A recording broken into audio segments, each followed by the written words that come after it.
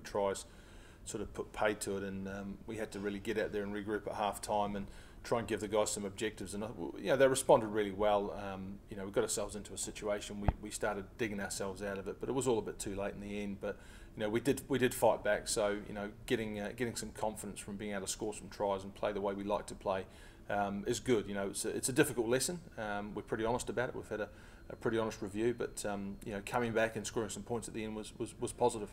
Yeah, we've had a very tough opening 6 games, and it's been relentless. We've had 6 big games, against big sides. So the reality is we need a little bit of respite from that, and we're a squad that's developing and maturing, and being able to go into a different competition against opposition that haven't analysed us is quite refreshing. So we can carry on a bit with the task of rebuilding what we're doing and evolving the style of play that we've already developed. So it's a good opportunity the next 4 weeks to give some other guys some opportunities to play as well. We need some guys to rest up who've carried a pretty heavy load in the first 6 games. So there's a bit of freshening up across the board.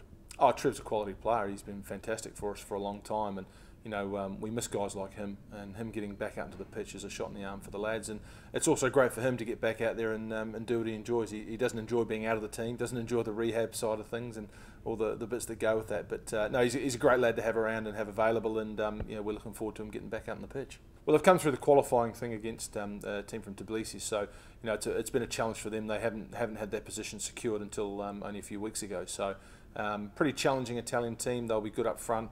They'll have some big, powerful players, and we'll need to move them around to try and establish our style of play and put our stamp on the game. But the one thing for us is that it's more about what we do this week than anything that they're going to bring to challenge us.